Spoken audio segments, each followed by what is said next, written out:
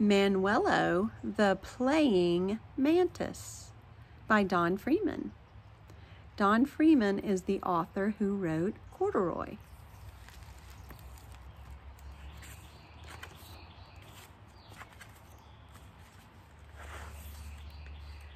One warm summer evening in Cloverdale Meadow, a lonely praying mantis named Manuelo stood still as a stick, listening to beautiful music coming over the hill.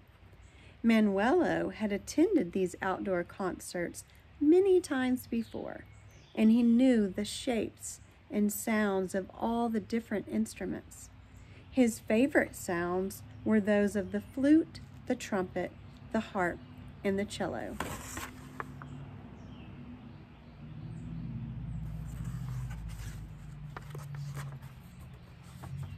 Manuelo wished that he, too, could be a musician.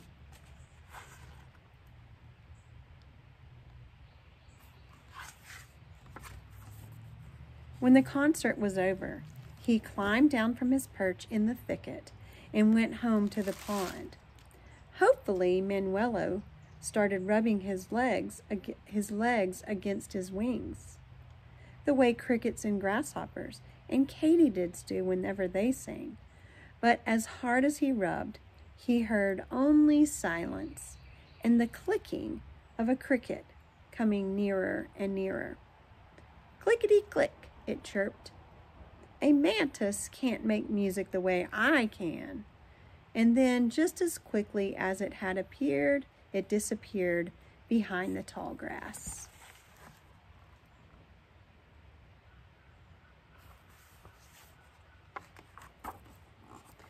There must be something I can do, Manuelo sighed to himself. Then all at once he thought of an idea. I know, he said. I'll make a flute. At the water's edge, Manuelo found exactly what he needed, a hollow cattail. In the middle of the pond, a frog sat, practicing his singing. He stopped his croaking and watched as Manuelo clipped off one of the tall reeds and nipped several tiny holes along its stem.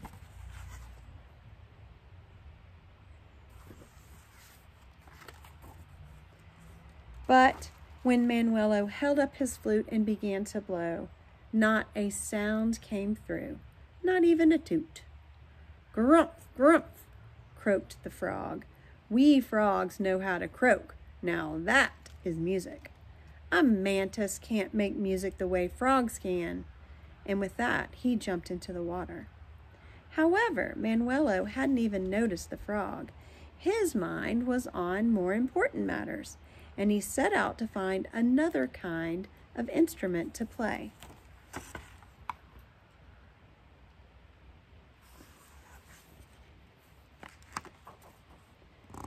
Close by, he spied a trumpet vine clinging to a wall.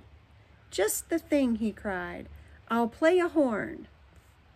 After snipping off a trumpet flower, he held it up the way any fine trumpet player does and began to blow. He blew and blew and blew until he grew blue in the face.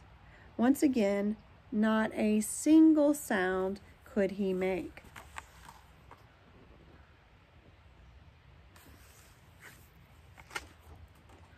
But Manuelo was not going to give up easily.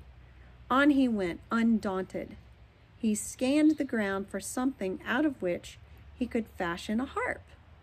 Ah, at last, just what I want, he said, picking up a twisty twig that had fallen off a fig tree. Soon he had bent and fastened the twig into a perfect harp shape. For strings, he found some strands of an old cobweb that had stretched across the lowest branches of the fig tree. Now he was ready to sit down and play his harp. But when he began to stroke the delicate strands, they broke off one by one, all because of his snippy claws. No, indeed, the harp was not meant to be his instrument.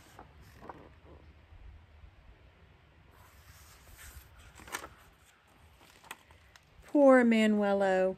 sat there feeling very sad. He loved music so much, and yet he could not make any. At that very moment, 3 katydids came out into the clearing and began to chant.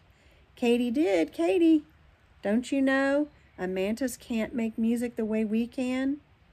Manuelo was discouraged and almost ready to give up trying when he heard something whirring high above his head.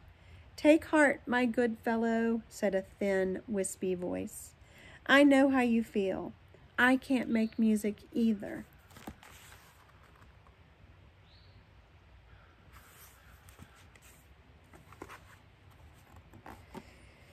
Turning his head completely around, Manuelo looked up and saw a spindly spider suspended by a thread from a branch above.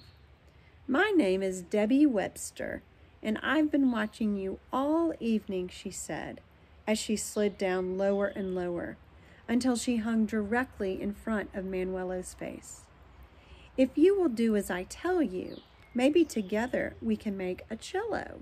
But first of all, you must promise not to eat me.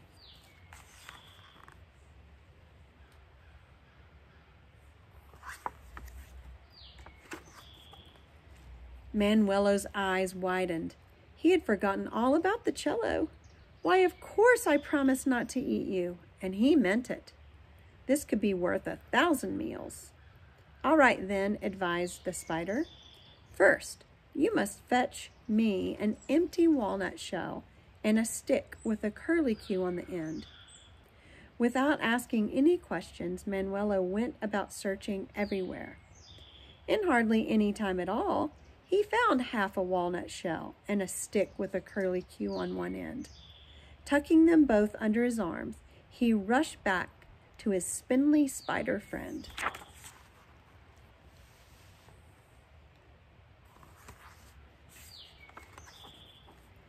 Now, my good Mantis, said Debbie, if you will fix the stick tightly to the shell, I will spin some strong strings for you.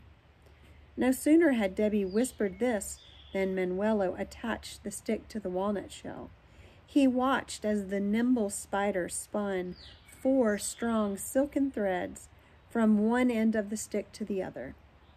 All we need now is a bow, said Debbie. Can you think of something that will do the trick? Yes, yes, I know, exclaimed Manuelo. I saw a bluebird's feather. That should make a splendid bow. And indeed, it did.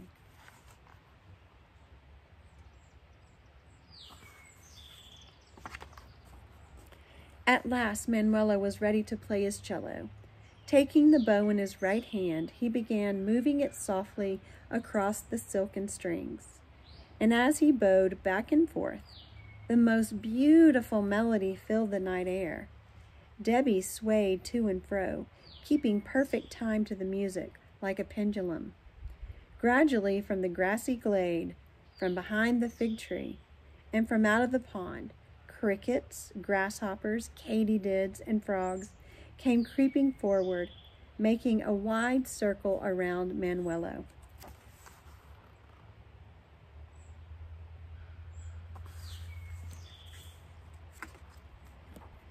As they listened, each creature could not resist joining in with the cello's mellow music. Soon everyone was taking part in the concert, with clicking, fiddling, wing singing, and deep-throated croaking. Never was there a more glorious insect symphony. On and on, far into the night, Manuelo played to everyone's delight.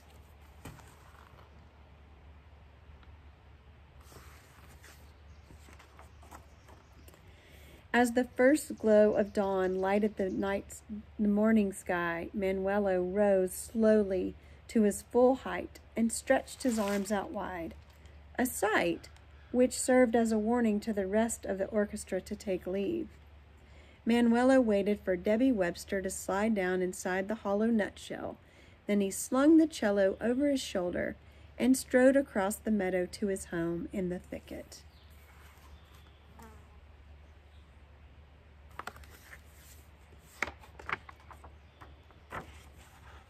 And every summer night thereafter, Manuelo played his cello, while Debbie swayed back and forth by his side.